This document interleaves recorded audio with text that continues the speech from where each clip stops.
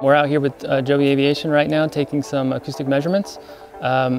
Really what we're trying to learn is get a good data set for an initial characterization of these new type of vehicles. We're also looking at performance data and how we will prepare terminal operations for these vehicles as they come into a helipad or a vertiport.